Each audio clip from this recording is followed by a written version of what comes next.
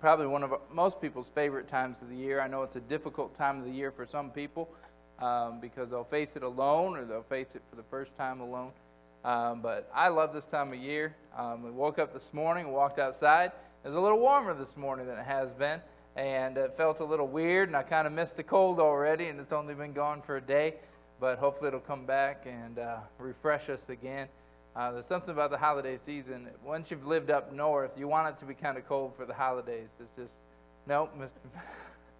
I guess it just depends on who you are. But I look forward to the cold, but I enjoy living in Florida as well. Yesterday, my in-laws FaceTimed us, and that's kind of like Skype.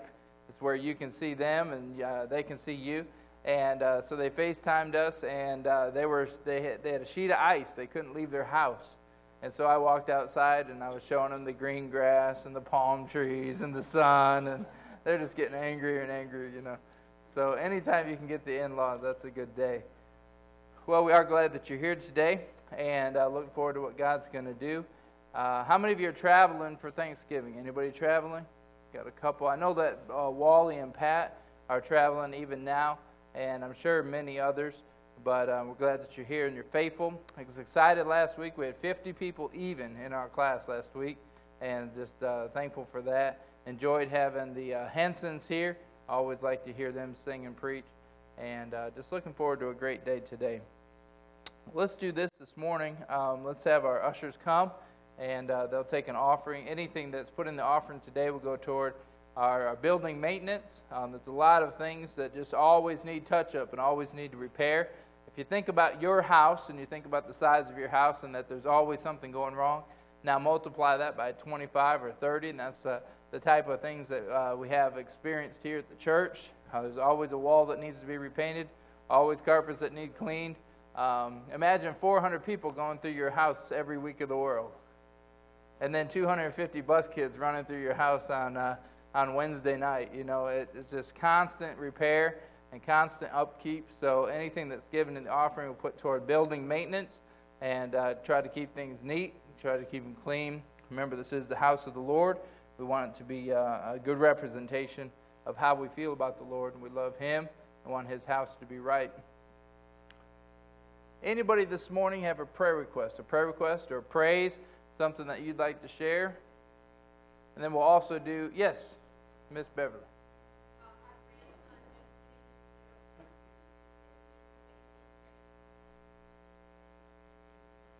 Pray for Brandon, just went into the Air Force. Definitely be praying for him.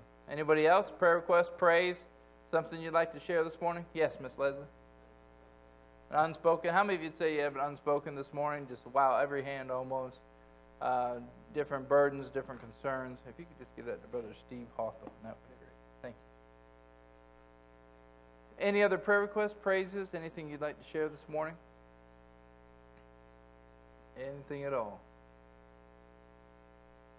All right, we're going to have a word of prayer, and then we're just going to go around the room. I want you to think of something that you're thankful for this morning, something you're thankful for. Maybe something that people don't normally think of, but something that you'd like to share this morning. But let's pray. Ask the Lord to bless today. And Lord, we do thank you for your goodness to us. We thank you that you love us, you care about us. Lord, we thank you for your word and the encouragement that we can get through it. Lord, as we look at Bible characters, as we look at the verses that you have specific for us. Lord, I pray that you would be with Miss Beverly and Brandon. Lord, I pray that you would just be with him as he starts a new phase of life. Lord, I pray that you would protect him. Father, that you would put a hedge of protection around him. And Lord, just continue to strengthen him in his Christian walk. Lord, I pray for those who are traveling today. Lord, I think of all the unspokens. Just so many things, Lord, that weigh on our hearts. Father, I pray that each one would just turn that over to you and trust you. And we'll praise you for it. Be a preacher as he preaches today. I think a very important message, Lord, a powerful message. Just the title of the message is a sobering thought. And Lord, I pray that you would help us today draw closer to you. And we'll thank you for it and give you all the praise and glory. In Jesus' name, amen. All right, something you're thankful for. Something you're thankful for. Yes? Able to come back. She's been gone for how many weeks? A long while. It's good to have Miss Melba back. Yes, brother.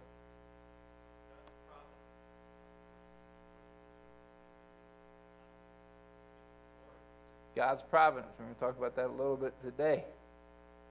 Anybody else? Yes.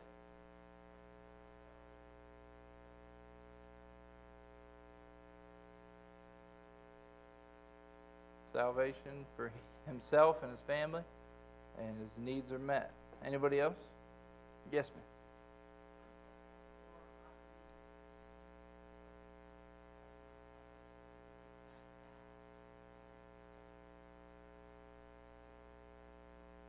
Amen. I'm thankful for Miss Debbie. She helped us find our new house. I don't know if you know about that, but she called us up one day and said, "Were you looking for a toddler bed?" And we're like, "Yeah, we are." And she said, "My neighbor has one for sale." So we went to see it. And on our way to her house, we got a little lost. And we happened to see the house for sale. And that's how it all happened. Yes, ma'am. Well, it would be easier to say what I'm not thankful for, but most of all, Jesus. Jesus. And this church, my husband. Amen. Amen. And I'm thankful that I was born in the United States. Born in the United States of America. The older I get, the more I think about that one, you know. There's a lot of other places you could have been born, a lot of other families you could have been born into, a lot of other cultures you could have been born into. Thankful for the United States of America. Thankful for family. Yes. Salvation, absolutely. Yes, salvation. No, I'm ready. I know your name.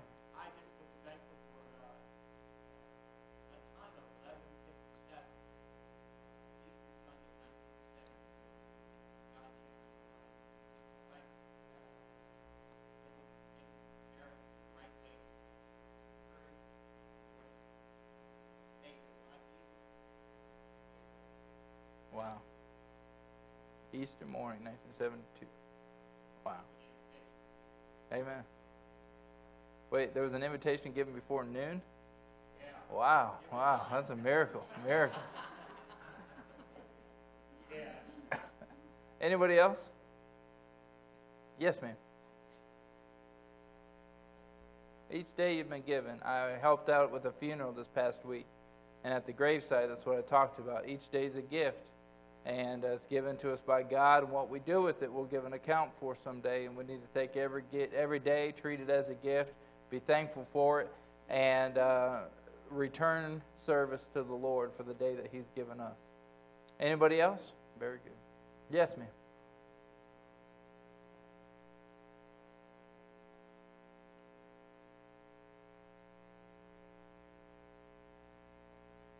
Holy Spirit conviction. Stays with us, stays after us, keeps us on track. Saw another hand. I saw one. Yes. Daily guidance. Thankful for sight. Being able to see, you know. Anybody ever heard of George Yance? He was a bass singer for the Cathedrals way back when they were when they were the best. And he talks about the fact that when I get up, I've got legs that I can use, and I got arms, and I've got eyes, and, you know, just our health. You know, sometimes we don't feel the best, and sometimes we're in pain, but nobody had to carry us in here. We were able to get up and get ready, and so thankful for our health, thankful for mobility, things like that. Anybody else? Don't want to leave you out. All right, let's talk about what Gary said. The providence of God. The providence of God. Turn your Bibles, if you would, to Genesis chapter number 12. Genesis chapter number 37, Genesis chapter number 37. We're going to look at verses 12 through 14 and 18 through 28. Genesis chapter number 37. I want to mention just a couple of things. This coming Tuesday, if you don't have anything going on, we're going to take a senior trip. And it's really open to anybody. We're going to go down to Fort Myers. We're going to tour Edison and Ford home. And then we're going to go to a Culver's. They just built a Culver's. If you've never been to Culver's, they have them up north. It's just a great restaurant. And so we're going to be going there. And that's Tuesday. We're going to leave here at 8:30 in the morning. Also wanted to let you know that Brother Warren has calendars for sale. If you've not seen these calendars, these are King James verses, but then also with the beautiful scenery. And they're made with really, really heavy cardstock. You can frame these afterward. But a lot of good things going on. We got a Christmas banquet coming up. Lots of stuff coming up, so looking forward to what God's going to do in the coming days. Genesis chapter number 37, where we left Joseph off, we've already talked about the fact that his family was not one that he would have picked. His family was pretty messed up. There's favoritism in the home. His uncle Laban, we talked about his dad. His dad's name means tricker, or one to trip up. We talked about the fact that Joseph, if he could have, would not have chosen where he was in life, the family that he was put in. He probably wished some days that his family wasn't the way it was. And last week we talked about the fact that Joseph is in a position, and he's in this home that's dysfunctional. And today we look at verses number 12, 13, and 14, then we'll jump down and read a few more verses. And his brethren went to feed their father's flocks in Shechem. And Israel said unto Joseph, Do not thy brethren feed the flock in Shechem? Come, and I will send thee unto them. And he said, Here am I. And he said unto him, Go, I pray thee, and see whether it be well with thy brethren, and well with the flocks, and bring me word again. So he sent him out of the vale of Hebron, and he came to Shechem. And when they saw him afar off, if you'll look down at verse 18, the brothers now see Joseph is coming. And when they saw him afar off, even before he came near them, they conspired against him to slay him. And they said to one another, Behold, this dreamer cometh. Come now therefore, and let us slay him, and cast him into some pit, and we will say, Some evil beast has devoured him, and we shall see what will become of his dreams. And Reuben heard it, and he delivered him out of their hands, and said, Let us not kill him. And Reuben said unto them, Shed no blood, but cast him into a pit in the wilderness, and lay no hand upon him, that he might rid him out of their hands, to deliver him again to his father. Reuben there in verse number 22 had plans of saving Joseph's life and returning him to the father. Verse number 23, And it came to pass when Joseph was come unto his brethren, that they stripped Joseph out of his coat of many colors that was on him. And they took him and cast him into a pit, and the pit was empty. There was no water in it.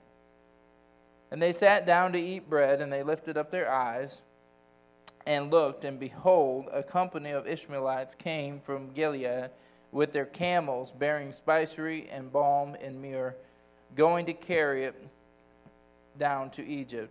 And Judah said unto his brethren, What profit is it if we slay our brother and conceal his blood? Come, let us sell him to the Ishmaelites. And let not our hand be upon him, for he is our brother and our flesh. And his brethren were content.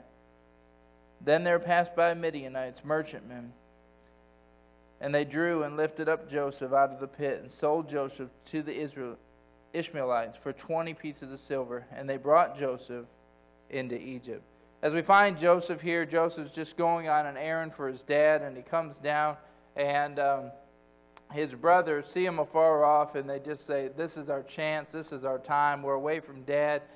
He's on this long journey, and he's coming here. We can tell him that he was devoured by an animal. This is our chance to kill him. And Reuben hears that, and Reuben just says, Let's not kill him, let's just put him in a pit and leave him there. And he had the goal of releasing him back to his father. I think it's interesting that when they throw him in this pit, they all sit down to eat. They all sit down to eat, and they're just sitting there eating. And Joseph's in this pit, and I'm thinking, as this is all happening, that Joseph at some point saying, This can't be good. Boy, the hatred that my brothers have toward me, man, all of this anger, all of this bitterness, all of this fuel has come to this moment, and Joseph's got this thought in his mind, This can't be good. I think all of us at some point in our life have come to the point where we're in a situation where we say, This can't be good. One of those situations happened to me when I was young. I went to Memorial Baptist Church in Rockford, Illinois, and last night I looked it up and found a picture of the church so you could see it, and I wanted to remind myself a little bit. This is the place where I went to church. This is the place where I went to school. Josh, if you could put that picture up. And this is a place that I'm very thankful of. We talked just a few minutes ago about what are you thankful for. This is a place that I'm thankful for. This is where my family went to church. This is where my family was saved. And so when I think about Thanksgiving time, I think about the fact that Ron Comfort came to preach right here at Memorial Baptist Church, and my parents were saved there. And I went to school there. It was a Christian school. And our principal's son, his name was Andrew, he loved to play hockey. Now, I was more basketball and soccer, but about the time that he was into hockey, that movie came out, The Mighty Ducks. Has anybody ever seen The Mighty Ducks? Okay. There's something that happens, and I don't even think I've ever seen the whole movie, but there's something that happens in that movie. It's called knuckle puck time. And what they do is they set that hockey puck on its edge, and they hit that thing as hard as they can, and the hockey puck takes off in the air and goes into the net. Well, one day before school, Andrew was outside, and he was just practicing, and he was just there was a brick wall, and he was just hitting that puck up against that building. And I had a little extra time, so I went over there and said, let me see that. I want to try it. I was much older than Andrew. He was very young, probably like 7 or 8. I was 13 or 14. And he was just hitting that hockey puck, and I took it from him. I said, I'm going to do something. And I put that hockey puck on its edge, and I was going to do knuckle puck time. And I reared back, and I hit that puck as hard as I could. And I was looking at the brick wall, and the hockey puck didn't hit the brick wall. And it was at this time where I was thinking, this can't be good. These are the back windows, but these very windows were by the parking lot as well. These are massive windows. I wish I could give you an estimate of how big they are, but they are massive windows. And right above where I hit that hockey puck, was our English classroom. And that hockey puck flew up and went through that English classroom window. Now, if I could have chose a window to do it, it would have been English class. But at that moment, I was thinking to myself, this can't be good. And truthfully, we have all types of days, we have all types of circumstances where things aren't going quite the way that we were hoping that they would go. Boy, when his brothers were talking about killing him, they were talking about killing him in front of him. They were saying, well, let's just slay him. And Joseph's there in this pit, and you have to wonder if he starts to think about, well, maybe those dreams really didn't mean anything. Maybe those dreams that I had weren't from God. Maybe those dreams that I had no meaning whatsoever, because I'm about to have my life taken by my brothers who absolutely hate me. I want to remind you of a verse this morning. It's in 2 Corinthians chapter number 4, verse 15. For all things are for your sakes, that the abundant grace might through the thanksgiving of many redound to the glory of God. All things are for your sake. I think about the things that have happened in my life and the difficult times that I've gone through, the places where I'm saying, man, is there really a plan? Is there really a plan? Is there really a goal? Does God really have something for me? Because this just doesn't seem like the way I would do it. That's exactly where Joseph is right here. But Joseph, at some point in his life, had somebody who loved him, had somebody who trained him, had somebody who taught him the Bible. And Joseph is sitting in a pit. He's worried about the fact that they're going to take his life. And at this point, as a human, you have to think that Joseph's thinking, maybe those dreams didn't mean anything at all. I want to give you a couple things. Number one, he came unto his own. He came unto his own. His father asked him to go down and check on his brothers. I believe there's a couple of reasons he did this. Number one, I think that he cared for Joseph's brothers. I think that they were family. I also think that the value of the animals that were with him. He knew that his sons were probably up to no good. He knew that his sons were probably not where they were supposed to be. And that was true. They weren't where they said they were going to be. They were in another spot. But he asked Joseph, please go and check on your brothers. And Joseph's response is, here am I. Here am I. This was a big deal. He was the youngest, and he was going to leave the safety of where he was with the Father, and he was going to make a journey. And anytime you make a journey on your own, even today, there's safety issues. And Joseph left the safety of his father, and he had no reserve. He said, "Here am I." Can I ask you this question this morning? What is it in your life? Is there something that God's asked you to do, and your response has some reservation? Man, God's asked you to do something, or God lays it on your heart to do something, but you get reserves. Boy, I can't do that, because you think about Moses, you think about the fact that God asked Moses specifically to go and talk to Pharaoh, and Pharaoh just said, or Moses said, "I can't do that because I can't speak. I can't do the things that you're asking me to do because I get tongue-tied and I get nervous, and it's just not part of my personality." And he starts to give all these different excuses, and truthfully, we can give those same excuses. When God the Father asks us to do something, our response needs to be much like Joseph's, "Here am I. I know that you're going to enable me. I know that you're going to give me the strength. I know that if you ask me to do something, you're not going to ask me to do something that I cannot do." So Joseph here has the right response, and he has no reserve. And then we know through the rest of the story is no return. No return. You think about this, Joseph, as he gets ready to go, he's going on a much longer journey than he ever anticipated. Boy, he thought in his mind, yeah, I'll go down there, I'll check on him, I'll come back and I'll report to Dad, and I'll go back to doing the things that I do here. But Joseph, if he would have known, would have had to pack everything that he had, because he was getting ready to go on a journey that he'd never experienced before, that no one had ever anticipated him to experience. He had no reserve, but there was going to be no return. Boy, he's sitting in that pit, and he has no idea what's coming next.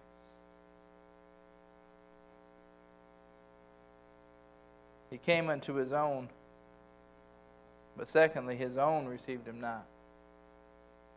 He came into his own, but his own received him not. You think about this. If there's anybody that you think would have your back, if there's anybody that you think that you're going to be good with no matter what, it's your family. Now, I know we have issues, I know we have fights, I know we have different things that pop up, but at the end of the day, boy, there's 3 people that I know that I can call. My 3 brothers. Man, there's 4 people that I know that I can call. My mom and my 3 brothers. There's always my family that I can go to. There's always my family that I can turn to. I've always got that comfort that there's 4 people out there that I can call, who I can talk to, who will understand. The Bible is very clear that Joseph comes unto his own, and before he even gets there, they're talking about taking his life. His own received him not. Does that sound familiar to anybody? Sounds kind of familiar, doesn't it? He came unto his own, and his own received him not. As we go through the life of Joseph, there's going to be so many similarities. You think about the fact that Joseph was sold for silver. Jesus was sold for silver. Jesus came unto his own, and his own received him not. There's a lot of similarities as you look at Joseph and you look at Jesus, and we can tie those things together. You say this, but Joseph was only sold for 20 pieces of silver, but Jesus was sold for 30. That's just inflation. That's all that is. That's a long period of time right there, right? His own received him not. That was a difficult thing, I'm sure. That's a hard thing to swallow, that your own family's ready to kill you. Your own family's ready to take your life.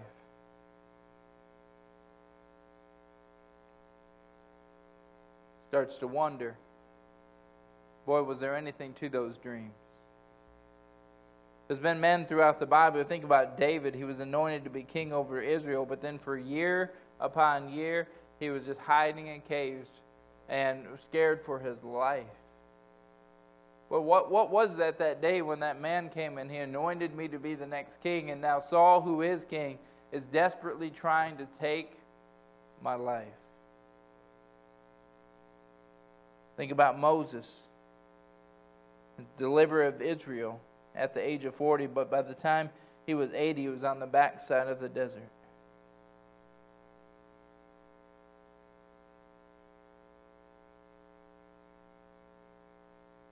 The third thing I'll give you, he came unto his own. His own received him not. But God's plan moves forward. God's plan moves forward. If you will, look with me at Genesis chapter number 37, the last verse of this chapter.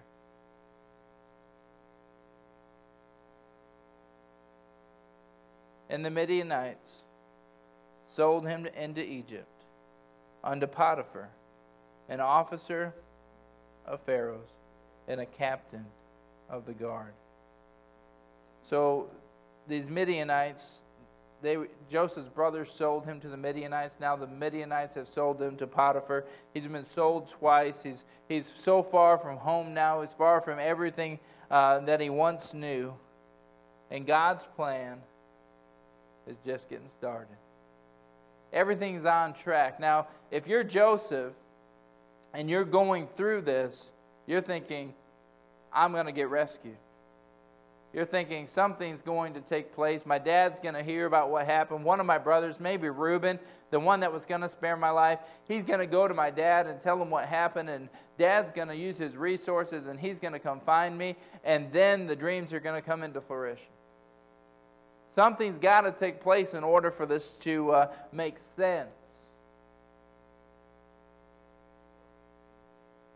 We like things that make sense. We like things that we can figure out. We like to have the whole plan put together before we sign on the line. We want to know every detail. We want to know everything that there is possible. Every question I need to have it answered before I make a decision. Before I say, here am I want to know every detail of what I'm expected to do, how I'm supposed to do it, and that's what I want before I say anything. Before I say no reserves. Before I say no reserves or I'm okay with no return, I want to know everything that's going to happen. Joseph had no idea what was going on, but he knew that there was a God in heaven who loved him and had a perfect plan. And he knows this, he's not dead. He's not dead. Boy, the plan was, let's kill him. Let's kill him and see what becomes of his dreams. But all of a sudden, in the same chapter, we find him just a few days later, he's alive. And those dreams are still a possibility. Can I remind you of this morning? That his ways are not like our ways. And his thoughts are not like our thoughts. Man, aren't you glad sometimes that you're not God? Man, our thoughts, they're like a roller coaster. God's ways are not like ours. His ways are so much higher than ours. His ways are so much better than ours. He's got a design and a perfect plan. His ways are not like our ways. You know, we like to question, we like to try to figure it all out, and we just say, I just don't understand why I have to go through this. I don't understand what God's trying to do. I don't understand the circumstances that I've been put in. There's nobody who could say that like Joseph. This just doesn't make sense. I just had these dreams. Dad sends me. The brothers try to kill me. Reuben spares my life. They sell me to the Midianites. And all of a sudden I'm in Egypt. And I'm working for Potiphar. You know who the first tennis player in the Bible was? It was Joseph. He served in Pharaoh's court. He served in Pharaoh's court. Always remember. His ways are not like our ways. And I don't know what you're going through, but by the hands, the unspokens, your families, the different things that go on, there's difficult things that take place in this life. The Bible says this life is short but full of trouble. His ways are not like our ways, and he still has a plan. 3 things. Number 1, he has a plan. He has a plan. We have to, like Joseph, have no reserves. Here am I. I understand I won't get all the details. I understand that I'm not going to get to know everything. Because his plan is often not published. His plan's not published. We don't get to see the whole thing before it happens. If any of us would sign up to be Joseph if we saw what was going to happen. But it wasn't published. It wasn't put out there for everybody to see. Man, if I knew that I was going to be the second most powerful man in Egypt, if all I had to do was just go along with the ride, boy, you just go through with it. Yep, I know what's going to happen in the end, so I'm just going to do what I've got to do to get to the end. That's not what Joseph did. Joseph, day by day, said, here am I. No matter where he was, the Bible says the Lord was with him. In order for the Lord to be with you, what has to take place? You have to have a right relationship with the Lord. You've got to make sure that you're doing what you're supposed to do, and that you're keeping Him first in your life. He has a plan for each and every person. He has a plan for you as you sit here this morning, but His plan is not published. And our circumstances get difficult, and our circumstances get hard. But He has a plan. So what's our responsibility? Just keep doing right. Keep serving Him. Keep Him first every day. Love Him. Spend time with Him. Because His plan is perfect. His plan is perfect.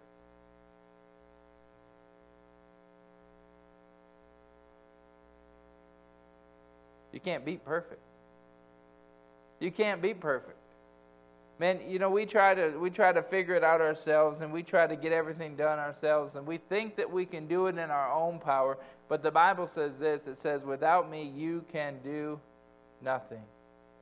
Your plan is going to just end up causing more trouble, more issues, more circumstances. Notice that none of these circumstances were by something that Joseph did. These were not consequences for something that he had done. The father had favoritism. Joseph did not do that. Joseph just did what he knew he was supposed to do. These were not consequences because of something that he had done, but these were circumstances that God was setting up on a perfect plan to bring him to where He wanted to use him. To bring him to the point where he would help save not only his family, but the entire world. We think about Joseph, we think about his life, we think about our life, we think about the difficult things that we've gone through. Those are there in our life because God is working on a perfect plan for each of us. Well, we've got to make sure that we do what we're supposed to do. That we're in His Word, that we're in communication with Him, that we're in His house, that we're growing closer to Him. But as the difficult times come and our circumstances will change, we have no idea what will happen this week. We have no idea what will happen with our health. We have no idea what will happen with our family. We have no idea what's going to take place. But we need to do what Joseph did. I know there's a God in heaven who loves me, who cares about me, who created me, who has a perfect plan specific for me. As specific as your DNA, God has a plan for you. Your job? Just trust Him. Hardest verses in the Bible, Proverbs 3, 5, and 6. Trust in the Lord with all your heart.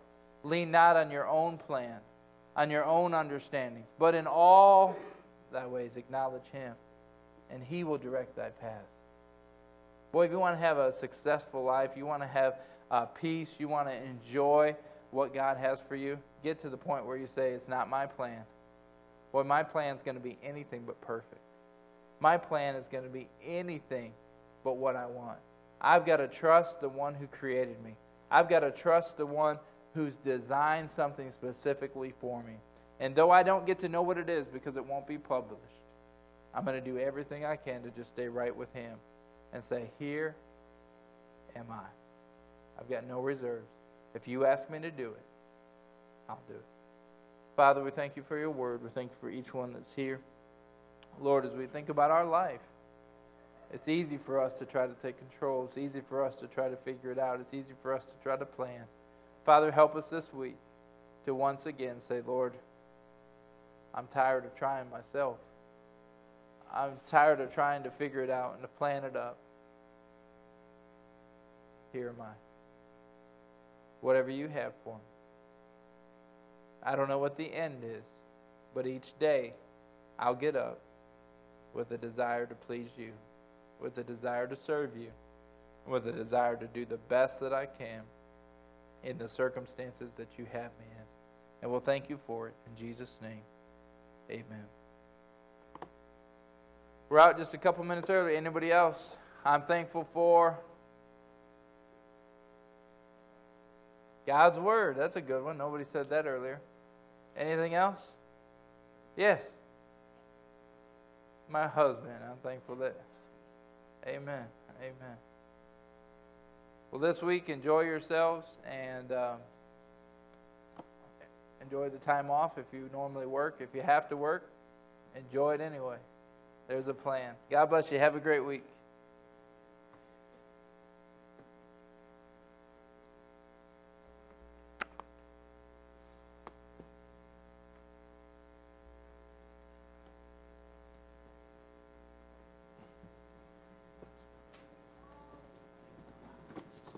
Hey, brother. How are you doing? Good. Feeling all right? Good. Good.